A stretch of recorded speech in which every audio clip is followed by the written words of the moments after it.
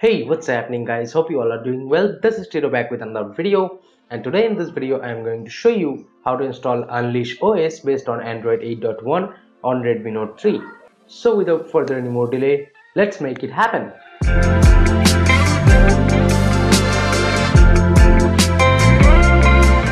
First, you need to go to this XDA thread to download the ROM. I will be flashing the 6th March 2018 build today as it's the latest one as of now. And for the GApps, head on over to the official OpenGApps website from the description box below and select the ARM64 8.1 micro. So, as I have downloaded the ROM and GApps file in my storage and I am using latest Nitrogen OS 8.1. So now, let me boot the phone into TWRP recovery. And before proceeding, make sure you have backed up everything from your device, you have officially unlocked bootloader and you have official TWRP recovery installed. And make sure you are doing everything on your own risk. So now, as you can see, it's booted up in the latest TWRP recovery, which is 3.2.1/0. So now we have to do regular stuff as usual, which are wiping cache, Dalvik cache system and data.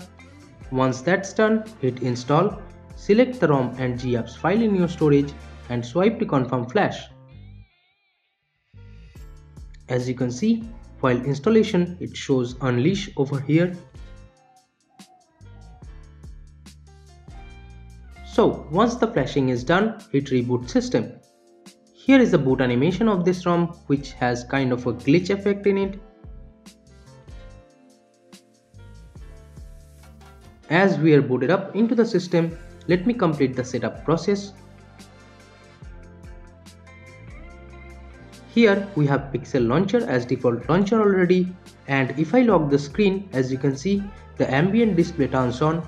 I think it's kind of a always on display thing, but as we do not have OLED display, it will definitely drain our batteries, and I am pretty sure it's the modded Pixel Launcher here as default launcher. So I definitely like it as I don't have to change my launcher later, and it restored my home screen setup already, so that's cool.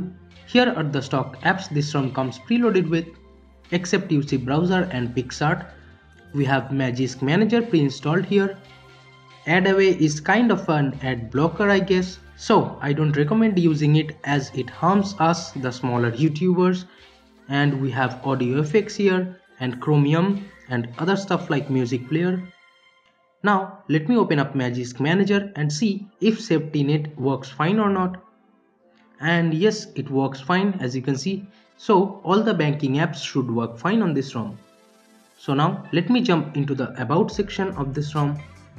Here on the top we have Unleash logo as you can see.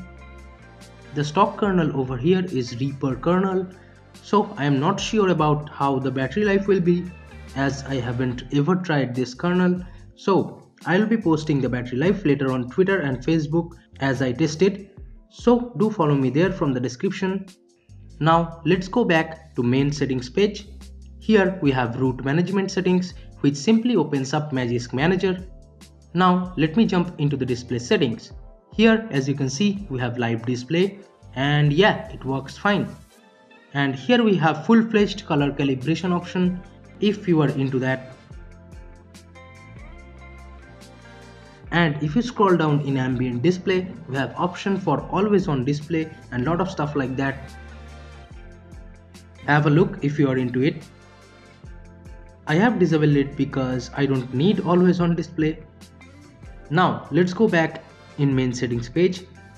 Here in Unleash settings, all the customizations are, we have status bar, panels, quick settings and other options here. In clock and date settings, you can change the clock position to right, left or center in the status bar. As you can see, I selected center clock over here. Adjust the AM/PM size to normal or small and even show date in status bar. Next, we have network traffic.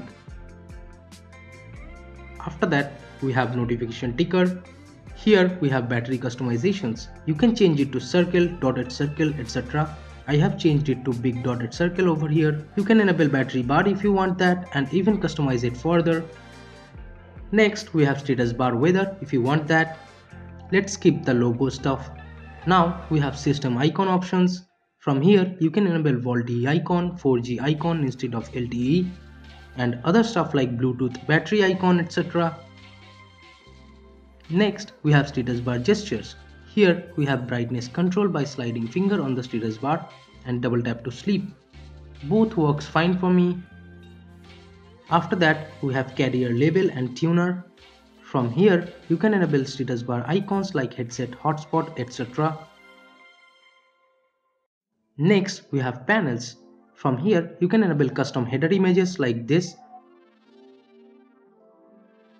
But I don't like it, so I'm gonna turn it off. Next, we have volume panel customizations. After that, we have power menu opacity customization. Now we have notification. After that, for quick toggles, you can enable quick pull down and smart pull down. And you can customize each tile, column, row numbers. You have auto brightness icon and scroll quick setting toggles option, which works great as you can see. Next, we have advanced settings. From here, you can enable easy tile adding option and stuff like vibrate on touch quick toggles. After that, from recents, you can enable clear all button and you can customize it even further. As you can see, it's set to rotation, and when you hit the recents button, the clear all button rotates. Next, we have general UI settings. From here, you can enable memory bar or RAM stats on recent tabs panel if you want that, and slim recents is here if you want that. In interface, you have fingerprint settings. Next, we have blur options. After that, we have display size. Let me reduce it to small. Next, we have heads up. Let me disable it. There are dashboard and sound customizations if you want that. In UI styler, we have the UI and accent color changing option. As you can see, the whole UI color turned dark, and we have these many accent color options. Now let me change it as it was because I like it that way. After that, we have the same ambient display settings as it was in display. So moving on. Next, we have expanded desktop if you want that. After that, we have in-call customization options. So let me enable vibrate on connect. After that, we have screenshot type. From here, you can set it to partial or full. Next, in MISC settings, we have 3-finger screenshot gesture, which works fine as you can see. After that, we have the lock screen customizations. Here in security, we have double tap to sleep, quick unlock, and auto face unlock option is here. And in lock UI, we have option to enable battery info while charging like Nitrogen OS. And we have lock screen weather if you want that. Next, we have buttons. From here, you can customize hardware buttons. Let me set up the home screen long press action to Google Assistant. And you can totally disable hardware buttons if you want to use on-screen buttons only. From power menu customizations, you can enable advanced reboot if you want that.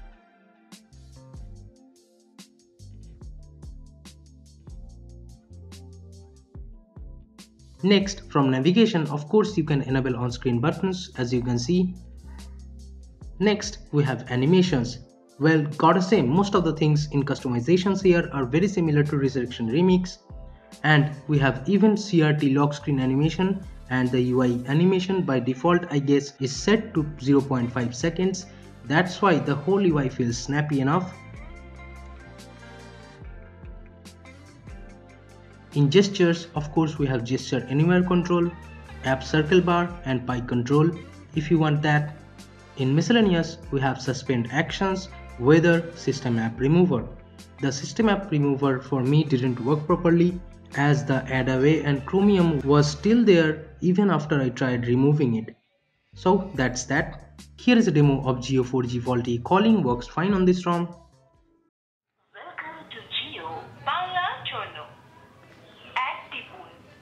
Hindi ke liye do dabaएं. To continue in English, press 3.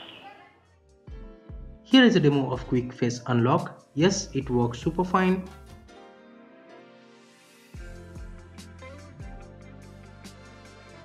I like this VaultE logo and stuff. And here, as you can see, quick pull down from anywhere in the home screen works fine.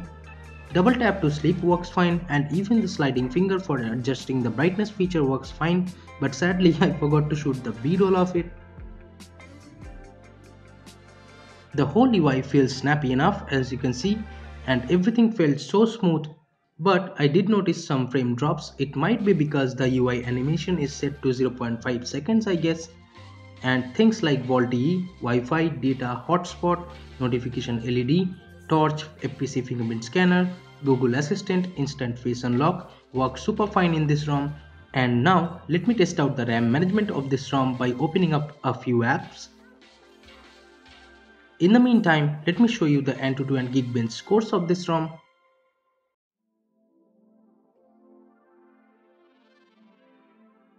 And here is a portrait selfie of my ugly face that I shot with GC Mod 5. So that's working super fine on this ROM. And as you can tell, all the apps were in memory, so RAM management is pretty good so far. And for the battery life, you have to stay tuned on my Twitter or Facebook handles. I will post it later today as I test it out. And this ROM, in my opinion, has quite the taste of both worlds of Resurrection Remix and Nitrogen OS, I gotta say. So it's up to you if you wanna try it or not. What do you guys think? Let me know in the comment section down below. Thank you so much for watching, guys. Hit the big thumbs up button if you like this video and subscribe to the channel right here if you love my work. This has been Dido. I'll see you in the next one. Bye bye now.